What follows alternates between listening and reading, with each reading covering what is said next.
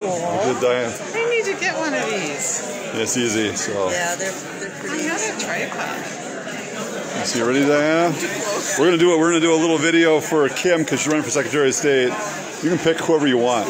You gonna be there on the 11th? Well, I'm not a central delegate. So Mary had a rock star event today. If people want to come and see what's going on, you got to show up for the Liberty Tea Party Patriots move once a month. Yeah, Mary's amazing. She really put on a good show. Absolutely. And we got lots of really great stuff here. Ready to go, Diana? Yeah, my orientation wants to be this way. So gravity problems. So anyway, so am I talking to you or am I talking to you?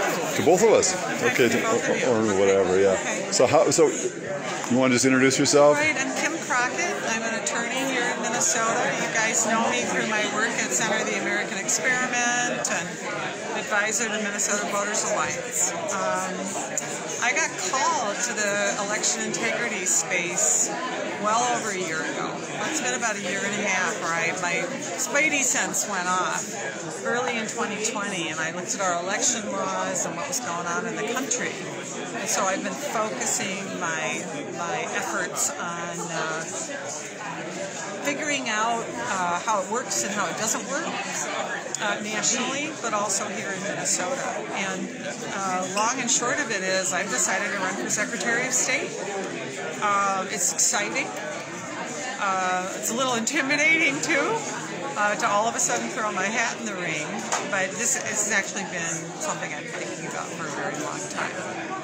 Minnesota has very sloppy election laws, and they're not worthy of us, frankly, as citizens, whether we're Democrats, Republicans, Independents.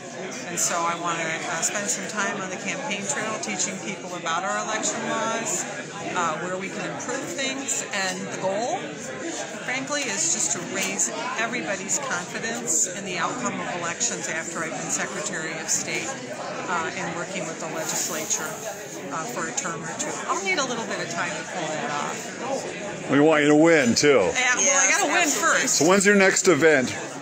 Well, it'll probably be in the new year. Right now, what I need to do is talk to delegates at the Republican Party on December 11th and ask them to support me in the straw vote that day for Secretary of State. And then, frankly, let people celebrate the Christmas season.